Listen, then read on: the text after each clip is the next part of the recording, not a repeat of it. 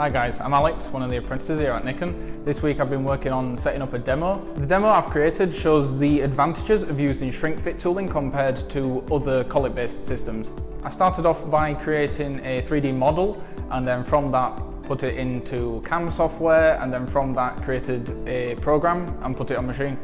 Before generating the full program, I ran each operation individually in order to test that the program was running correctly. The part has a machined taper, and the purpose of this is to hold tool holders.